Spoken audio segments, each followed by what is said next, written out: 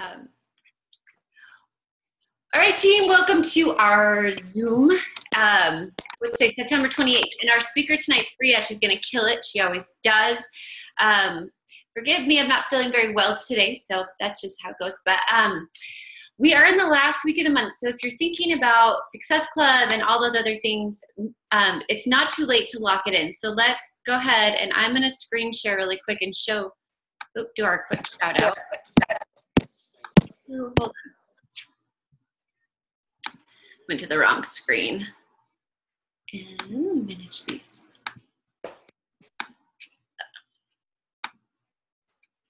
Okay, let's see here.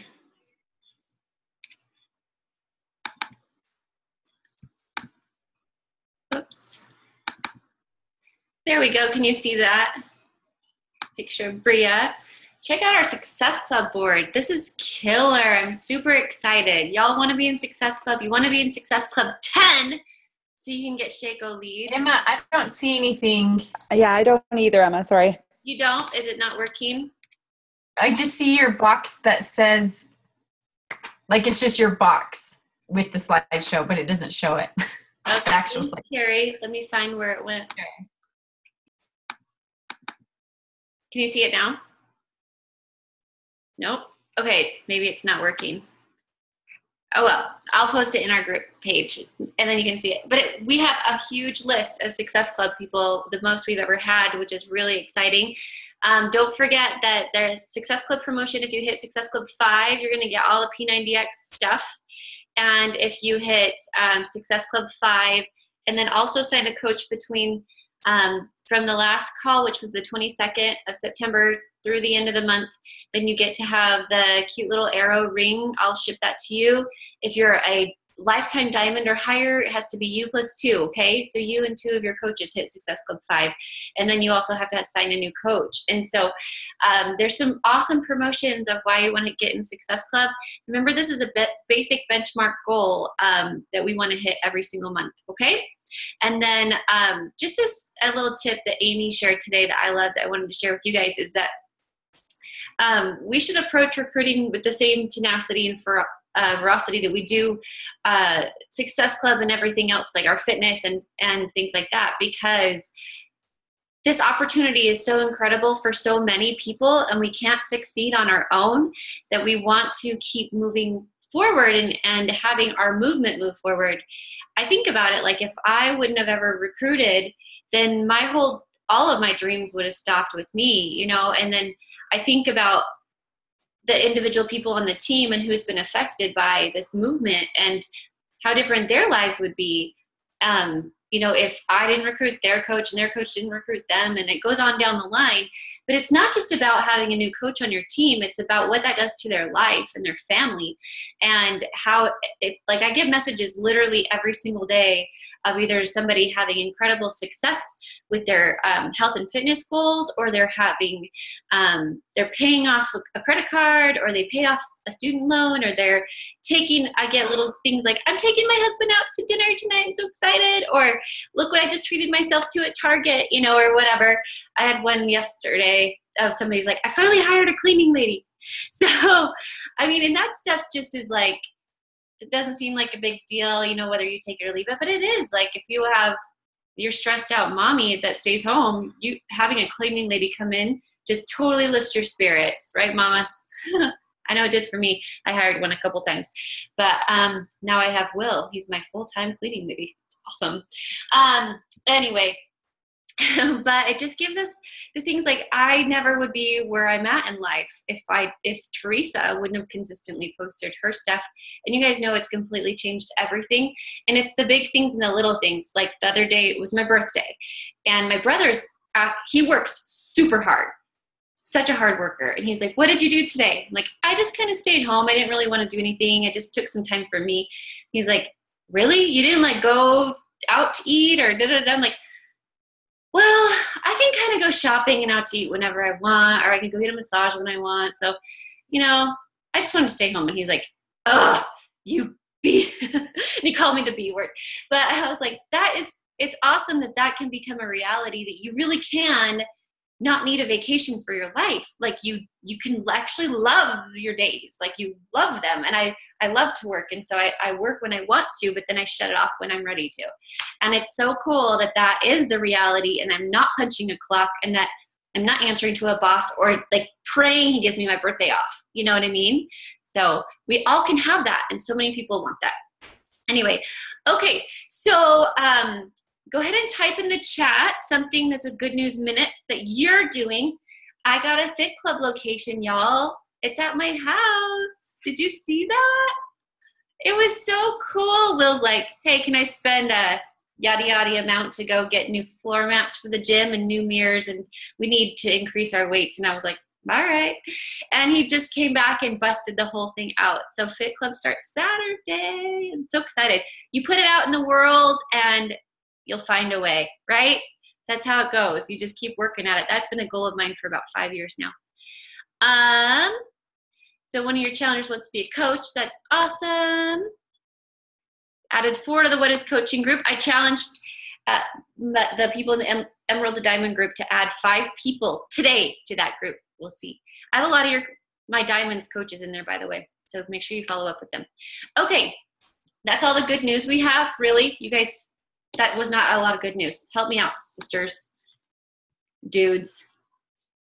There we go. Shima hit Success Club in her first month as a coach. Good job. Katie is on the call. Woo woo. Good job. All right, keep going, y'all. What else was I going to say? I don't know. Can't remember. All right, let me introduce Bria to you. Do we need an introduction for Bria? It's like Carl Eichler visiting, right? I need to introduce Bria. Come on. That's just ridiculous. Bria's awesome. She's the most humble person ever. And because Bria isn't, you know the thing, don't talk about it, be about it. She is a be about it girl. Like, she's not going to say it and have it not be done. She's always willing to try new things, which I love. But she keeps the foundation of the most important things and has really mastered the foundation of this business. And then on top of that, she found her voice, as a coach, and then like has layered up, different things on there with taking risks and trying new things and empowering her leaders. Just does a really great job of keeping this grounded, but also with being willing to jump and then find her wings on the way down, which is very important. So Bria is from Canada. She's a top coach, and she represents the Great White North. And where are you at in Canada as far as rank goes? Are you number 10? No, not right now. I am in the top 30, I think. That's still crazy good. Yeah, that's amazing. And you're number, 200 in the company? Yeah, like 205, I think. That's awesome. So she's number 205 out of, there's currently 425,000 coaches. That many. Holy jeez. I didn't realize. That for just a minute. So on our team, we have coaches that are in the top 0.001%. So amazing, right? And you've been with me now 2 years? Yeah. Well, 2.5 really. Yeah. 2.5. Yeah. Awesome. All right. Anyway, I'm going to let you go ahead and take over because you're going to kill it, and I am going to mute out. Go girl. Okay. Thank you, Emma. I'm so happy to be on here with you guys tonight. And I apologize. I made notes because sometimes I get really nervous talking in front of everyone. So, and I need to just remind myself, it's like I'm just talking to one person here, or friends anyway. But anyway, I know I shared a little bit about my story in the FFP in a video, but I did start as a coach, as a discount coach, really in January 2013. And I kind of dabbled a little bit and then found out we were moving back to Canada. So I put everything on the back burner and made the move and got settled in with the kids. And then I sort of decided it was time to dive in. And that, what I wanted to share with you guys today, when I was thinking about what to talk about and what could be helpful, I just thought, I thought I would try to boil down like the most important things that I think have been keys to my success and also maybe give along an action item with them. So hopefully if you relate to it, you can take it and implement it for yourself. So that is what I'm going to cover tonight. And please feel free to ask questions if you have any as you go, but I probably won't notice them as if you type them. So maybe wait till the end because I'll get distracted. So the first thing I wanted to share with you guys that I think was a huge factor in starting the ball off for my success was deciding to commit. And I want to put like next to that / for life. I'm sure you're like me. I feel like on every national wake up call, I hear all the top coaches being like, yeah, I just had this aha moment or this real moment where, like it all clicked and came together. And I think in the beginning I was like, when's that going to happen? When is that going to happen to me? Is it going to be like a lightning bolt or whatever it was? But I think for me, what I really realized that actually meant was less about having this like ding light bulb and more about, really looking at this opportunity, believing that it is something that I could do too. And I just have to say quickly, like, anyone can do this. So I hope that you are believing that you can do this, because it is just not it's a long-term thing. You just have to believe that you can do it, because anyone can. We've seen people from all walks of life do it, but I think it's when you truly kind of look at it and be like, I believe in this and I want to make this happen. And it's not going to be something that I just give 6 months to, like it's going to be something that I implement into my life. And I think it's when you are clear on what this opportunity is, that you seriously want it and that you believe in it, and that you're ready to make the necessary sacrifices. So no matter how busy, your life is, I know there's things in your life that if this is a priority, you'll X those out. And for me, I think when I really looked at my reality, like a husband that travels a lot, 2 young kids, I was home. I was the one responsible for them 24 hours a day. Even though I felt tired and exhausted, I was still easily spending the last hour and a half of my night in front of the TV or doing something to unwind or whatever that was. So when I really realized that this was something that I believed could happen for me and that this was something that I wanted, I started to cut out those little bits. And that was sort of my aha moment, I guess, was when I really realized okay, I'm going to make these sacrifices to put towards this. And it's the same in anyone's fitness journey, right? Like you see your challengers, if you really want to make a change, because change is hard, you can't just come into this and keep it to yourself and think, oh, I'm just going to be a coach privately until maybe it gets really successful and then tell people about it. I think you really need to commit to your fitness program if you're trying to lose weight or your nutrition, and you got to share it with people and you have to be open about it, because only then will you be honest enough to, I think, make the sacrifices that you need. So I think that was my first real takeaway that I wanted to share with you that was big for me. And the action item I want to leave you with is to write down what you want. Take some time to write down what you want, and then write down what you are willing to sacrifice in your life. So whether it is actually taking a good hard look at all the things that you do in your life, being real honest about it, and then just highlighting the things that you could give up a little in order to make things happen in this business and do the necessary things. And I'll continue to talk about it later, but I think the coolest part about this opportunity is that they literally tell you, they give you a roadmap of what you need to do. And you kind of hear it again. I'm sure I'll repeat some of the things, but Beachbody gives you a roadmap, FFP gives you a roadmap, whoever your upline sponsor is, I'm sure they give you a roadmap specifically of the things you need to do to be successful. And you just have to do it. But it's finding that time and that consistency in your life to do it. So that was my number one.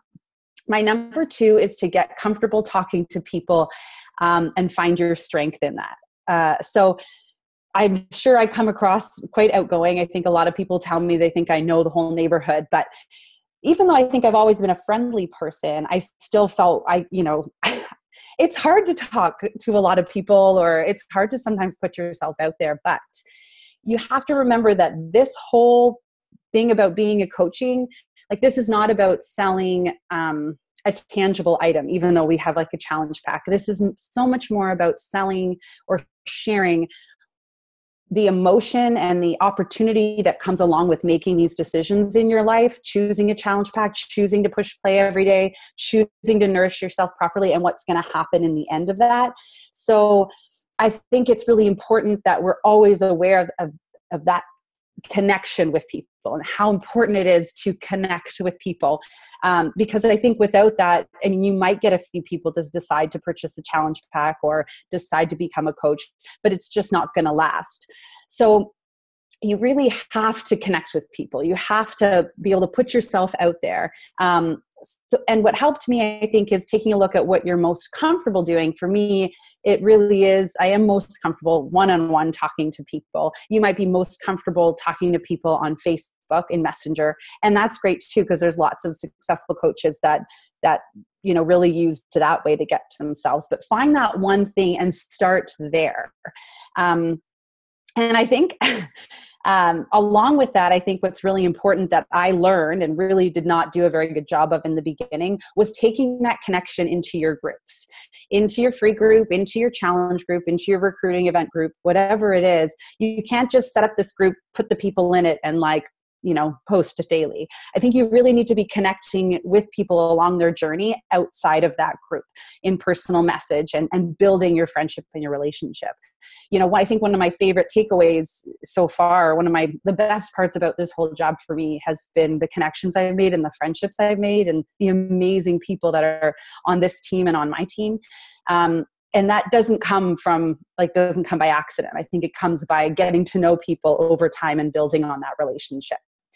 So get comfortable talking to people, get comfortable connecting with people. You have to master that skill and push yourself, but start with where it is that you're most comfortable. If you're most comfortable, behind the scenes a little, that's okay. Just do more of it, do a lot of it. Because I'll share a story with you that I heard recently. I think that another coach in Canada shared, she was at a conference where the GoPro guy was talking. I don't know why I can't remember his name. I have a book here by him. Anyway, I think he was in this room and there were a lot of coach type people in the room and a lot of six-figure earners. And he asked the six-figure earners how many people they typically, tell their coaches, or how many people they typically tell their coaches to talk to in a month. And many of the coaches like us, I think kind of came to a consensus of about, okay, well, you want to make sure you're talking to 30 people in order to hit your Success Club 5. And so everyone came to that consensus. And then he says there were a lot of surgeons and doctors in the room. And he said, how many people do you talk to and see in a month? And that number was 500. On average. And not that I think we need to speak to 500 people, but I think we need to realize how many people you actually need to be connecting with in your life on a daily basis. And it really should be more than 30 a month. It really should be more like 100 a month, at least pushing towards that. It doesn't have to be like an invite to those people, but it needs to be an adding to my network. It needs to be a let's go for a walk. You need to push yourself, and maybe it's a matter of okay, this month I talked to 20. So next month I need to talk to 25. Make it a measurable thing for you and push yourself to talk to more people, because I know it feels like you're talking to a lot of people, but you probably aren't talking to as many as you'd like to. And that was a big aha moment for me that has changed my business, and I think made a big difference in my ability to hit bigger Success Club numbers. How many people I'm trying to connect with and relationships I'm building on a daily basis. So my takeaway, my action item, is to tap into your inner playa. And not that I'm condoning playa behavior, but I'm saying that when you are out at the park, make the first move. If you're out of the playground, if you're standing in an elevator alone, it's hard. My heart starts to beat. It's a lot easier now than it was in the beginning. My heart would start to beat, knowing I had to try to put myself out there. You're not trying to sell them something. Just connect with them. Make sure if you're walking your dog next to someone else that you say hi and you don't just kind of zone in and walk past. So that is my action item for you, is to step out of your comfort zone and start tracking how many little connections with people that you're actually making in a week, and push yourself next month or next week to do more. Okay, so my third item that I want to share with you is about consistency. And I know you hear about this all the time, but I have learned in this that nothing beats consistency in this business. Not skill, not charisma, not a big network or fancy posts that you can make. Nothing will beat consistency. It will win out every time. If you want to be successful, you have to be consistent, and it's measurable. If you want to be a little successful in this, be a little consistent. If you want to be really successful in this, you have to be consistent every single day. And I know that that's hard. It's no different than, and I always try to remind, these are things when I'm talking to you guys, I think this is how I talk to myself. I know that like when you're trying to lose weight or you're trying to reach a goal in your fitness, like it's not difficult. It's a very simple formula, but it's hard because you have to be consistent. That is where it's hard for people. So get really good at that, no matter what. Do the things that have to be done consistently in your business, and recognize that when you do them when other people aren't doing them, and when you do them when you don't want to do them, that is what is bringing you to success. Not doing them when they're easy, not doing them when everyone else is doing it for you when it is inconvenient is the most important thing you can do for your business and for the success that you really want. And just along with that, I remember in my early days, Emma saying, you have to look at this like it takes a lot of energy to get an airplane up and going, and all that energy and the momentum. But once it's up, it doesn't take as much. And I really like that for like this whole concept of being consistent. The first 6 months of being a coach, in a way, is one of the hardest because it's testing your belief, it's testing your confidence in yourself, and it's testing, I think, your tenacity, your ability to like push through even when it's really hard. That first 6 months to a year is the hardest part. And even the first to diamond is hard because you're really still establishing yourself. But if you can just push through and do it, even when you don't know that you're getting there, even when you don't see it necessarily, and get your airplane up off the ground, it's going to be so much easier.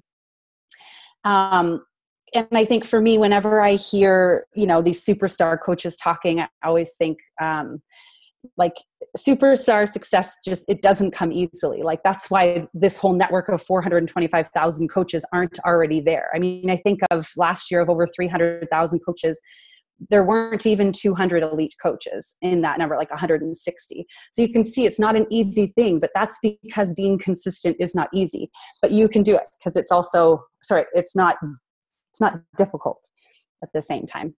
So I thought for my action item for this one, because this one I'm super passionate about, is that I would just tell you that very specifically, no matter what I do every single, what my no matter what are, that I won't go to bed with. And I know you've heard all of these before, but I am fierce in doing this. And it's been huge in hitting Success Club for me every single month, because every single thing ties together in your business. So no matter what, I post to social media 3 posts each day. And I'll tell you right now, when I say each day, these are the things I do 5 days a week.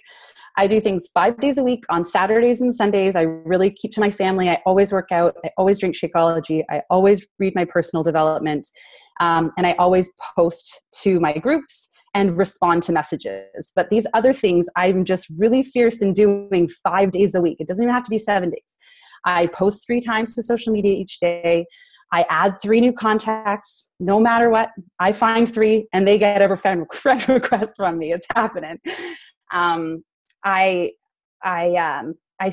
create 3 brand new relationship messages. So this was new for me this year when I started expanding my like page. I go to my like page, and anyone who has liked or commented on a post that I've done that is not my friend, I send them a friend request. And when they accept, those are my brand new friend messages that I send. I send 3 brand new friend messages, and then I also send 3 old relationship messages. So messages to people that I haven't talked to in a really long time, or maybe, in at least 6 months I haven't talked to, just to kind of try to breathe life into our friendship again. And those two last things have been, I think, what has helped me always get above Success Club 15 every single month. It's combining of those two, of the new relationships and continuing. So in essence, I'm talking to 6 people a day and building 6 new relationships a day. And then I track my invites no matter what. I write down if I actually invite someone or I think that's where it's going. I always write down their name in like my challenge group list. And then I always return messages within 24 hours, no matter what. And that can be hard because I know some days it's like you get a lot of messages. But those are my no matter whats. And as for inviting, I think you could also be inviting 3 a day. I find it easier when I'm gearing up to host a challenge group. I'll go to that challenge group list of all the people that I've started to build relationships with and have started to talk to fitness and nutrition about. And I'll do a huge invite that way, like individual invites, but I find it easy for me to invite like 30 people that way as opposed to 3 a day. But that's just me. Okay, sorry. Number 4. I only have 5. I'm getting through it. I'm sorry. Number 4 is a PD plan of action. So I know this is another thing that you hear a lot on the National Wake Up Call from me is personal development and how it's so critical in people's success. And I remember thinking like, oh, I can do that. Like just read 20 minutes a day, 10 minutes a day, and like success will be mine. And it's not that way. That's not how it works. I just didn't get what they meant. I think what I learned that I didn't realize is that personal development is critical for 2 reasons. One, I think it's critical for motivation to keep filling your cup up, and because we all have those tough times in our life where we're not feeling very motivated. And I think it's also particularly critical for new coaches. Like in your first 3 to 6 months, I think that unless you are really struggling with a specific skill, I think learning to stay motivated through this tough time and through this challenging time is the most important type of personal development to read. But beyond that, I think it's really important to be working on a skill specifically, where I think this business can be, broken down kind of into 3 little sections if we're going to talk specifics in a business. Marketing, so like the funneling of bringing in new people, closing and sales, so actually taking those people and turning them into a customer, and then leading those people, like leading and training and beyond. So once you get past that point of like you just need motivation, I think for me, I needed to look at my business and see where my weakest link was and start working on that. So for me, that is in marketing. I think my weakest link is reaching more people, bringing more people to me. And so my focus is to dive into social media and really understand social media marketing so that I can reach more people and connect with more people.